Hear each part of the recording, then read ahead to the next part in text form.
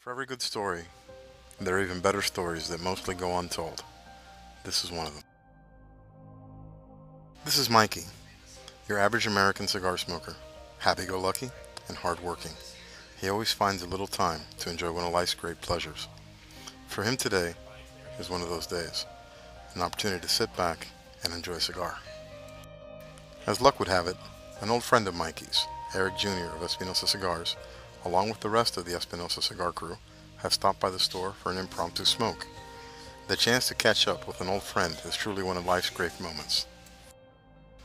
While catching up, Erik's father, Erik Espinosa of Espinosa Cigars, begins passing out a few of his celebrated blends. Today it's the 601 La Bomba. Mikey, curiously, has to try the notoriously strong cigar. However, Erik Jr. thinks it's a bad idea. Not only does he think it's a bad idea, he is insistent that Mikey stick to his lighter, more conventional smoke. However, Mikey rejects the notion that he can't hang and takes the challenge anyway.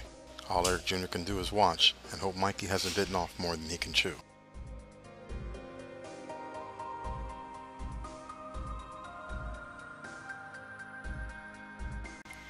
After a brief nap, Mikey awakes, the victim of both La Bomba and his stubbornness.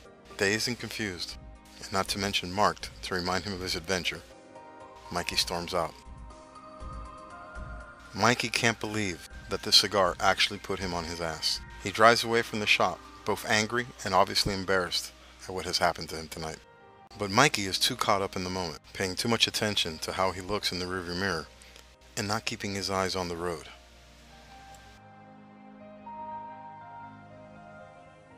As all of us can attest, there is nothing more sobering than red and blue lights in your rearview mirror. It's all fun and games until the police show up. Can this night get any worse for Mikey?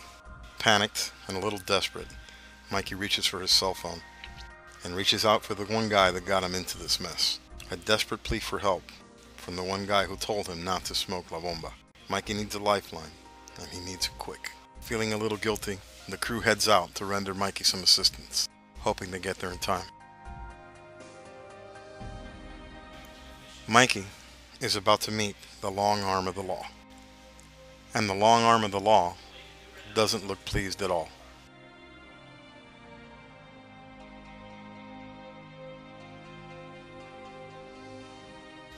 Mikey's a good kid. He's never been in this kind of situation before. He's not used to dealing with cops. After exchanging pleasantries, Mikey tries to explain to the police officer what happened. The officer assisted Mikey out of the car. The officer escorts Mikey to the rear of the vehicle so he may be more comfortable during the field interview. He was also fitted with some complimentary wrist bracelets. Upset and a little uncomfortable, attempts to tell the officer that he isn't drunk or on any substance, that he has simply had a strong cigar. Though he had never been arrested before, Mikey knew that going to jail with red lipstick on his face was not an ideal situation to be in. Mikey's prayers are answered as Erik Espinosa and the rest of the Espinosa crew arrive at the traffic stop. The officer asks them for a second to place Mikey comfortably in the back of his cruiser. Erik begins to explain to the officer that it was just a big misunderstanding. The kid was just having a cigar. It was just a little bit too strong for him. The officer, a cigar smoker in his own right, said that he had never seen anyone fall victim to a strong cigar. When asked for his cigar preference, the officer stated that he enjoys a nice, mild Connecticut cigar. The Espinosa crew can't help themselves and chuckle at the officer's response. The officer, already irritated, doesn't take too kindly to their laughter. Erik offers the officer La Bomba. Everybody's different, but unless you've tried what Mikey smoked, you won't understand what he's going through. Mikey shakes his head. He knows the officer has no idea what he is getting himself into. He wants to warn him, but he figures that sometimes you gotta let a man be a man.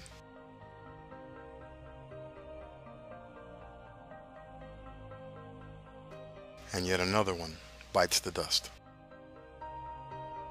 And figuring that he will understand when he wakes up, the Espinosa crew hastens Mikey's release. For Mikey, freedom has never felt so good. So what's the moral of our story? If you're going to take La Bomba challenge, bring a friend. Just make sure he doesn't have any permanent markers with him.